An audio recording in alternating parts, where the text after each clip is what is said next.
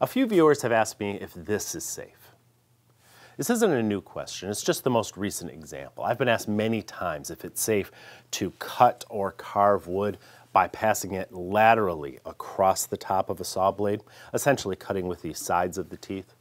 Some people see that and they automatically assume it's a sketchy or irresponsible way to use a table saw.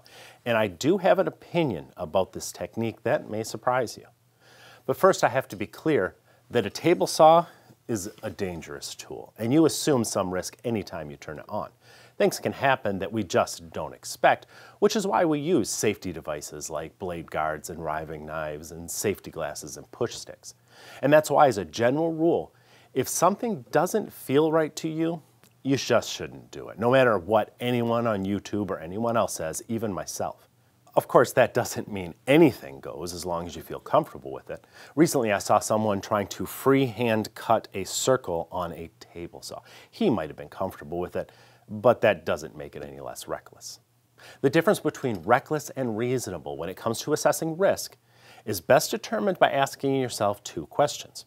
What could go wrong, and how can you protect yourself if it does? Now let's apply these questions to these techniques. The first person I saw do this was Izzy Swan many years ago. It's a process for turning dowels or furniture parts, such as chair legs, on a table saw because you can achieve a consistent size and shape on multiple pieces much faster and easier than an unskilled turner could do with a regular lathe. A very similar process can be used to turn bowls on a table saw. In fact, I made a video about this some years back. It works. But to determine if the risk it poses is reasonable or reckless, we have to first ask, what could go wrong? Now, some folks believe that the saw blade was not designed to withstand pressure on the sides of the teeth, and they worry that a tooth could break off and then become a projectile. I don't agree with that assessment. For one thing, you aren't cutting with the full side of the tooth. You're taking shallow cuts that only engage the top corner of each teeth. And you're not applying that much pressure. Here I'm turning this bowl by hand. I can feel how much pressure I'm putting on the blade, and it's not that much. I compare it to pressing as hard as I can with my thumb on the side of a tooth. And there's no way I'm going to snap off a carbide tooth with that level of pressure. Think about what a saw blade goes through under normal cutting conditions. Each of these teeth hit the wood at about 140 miles per hour. That's a massively hard collision, and it happens over and over, about 4,000 times every second. Sure, when a tooth strikes the wood with its face, under normal operations, the steel of the blade is backing it up. But the cutting is not really done with the face of the tooth as much as with the tip, and those tips generally extend up above the steel blade plate. And those 4,000 collisions with the wood per second are direct impacts during conventional cutting, while it's only a side-swiping action that occurs with the teeth when you're feeding the wood in a sideways or angled direction. Of course, the quality of your saw blade would be a factor. I'm not sure I'd do this with a cheap blade of questionable quality, but I wouldn't recommend making any cuts at all with a blade that's been poorly manufactured. I like to see nice, clean brazing around each of the teeth on my saw blades. The second thing that could potentially go wrong is the workpiece could theoretically catch on the blade and possibly get away from you, maybe if you're taking too deep of a cut, and then it could become a projectile in itself.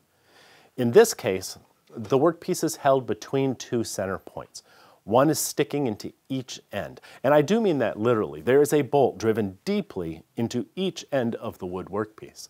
It would take a hammer and a fair amount of pounding to get that thing to break free. I don't believe there is any danger of it coming loose while cutting on the table saw. The bowl is held in place by hand. Now, is that less safe? Well, unless you've done it yourself, it's difficult to describe how little effort it takes to hold and turn the bowl within the jig. In fact, I could take my hands off it completely and it's still not going to go anywhere. Incidentally, this is a very similar process to what has been used to cut coves on the table saw for 100 years or more. Wood is fed directly across the top of the blade, either at an angle or sometimes directly perpendicular. The rotational direction of the blade and the jig that guides the workpiece makes it virtually impossible for that workpiece to be ejected. The third potential problem with these techniques is the effect such lateral pressure may have on the saw's bearings. Are they able to withstand that much force? Again, my response is that the force is pretty minimal. If you have a very old saw with worn bearings, then you probably shouldn't do anything that may add unneeded stress to them. But a saw of decent quality and condition should hold up fine. Now, those are the things that, at least theoretically, could go wrong. And as much as I think they're unlikely to happen, we still have to ask the second question if we're going to determine whether a technique is reckless or reasonable. How can we protect ourselves should one of these things happen? Well, the most obvious answer is to wear safety glasses in case something does fly back at you.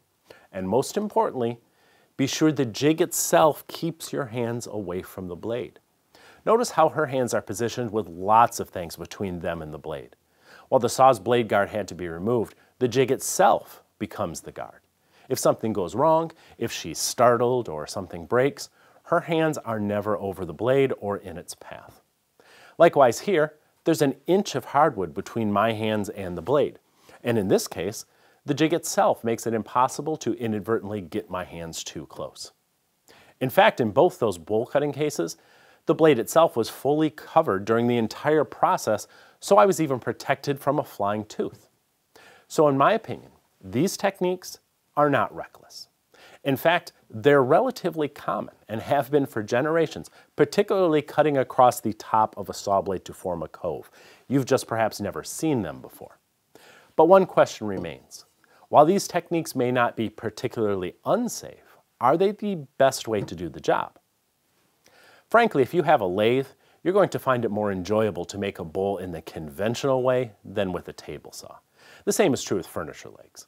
But there are cases, particularly when you need long, straight cylinders or multiple copies of the same simple shape, when a table saw jig can be useful. Now, you want to see something else useful? Ridge Carbide is the best kept secret in woodworking. I kid you not, their saw blades are second to none, both in quality and performance, and they're less expensive than the other ultra-premium brands. Do yourself a favor, use the link and the discount code below this video. You will never go back to cheap blades again.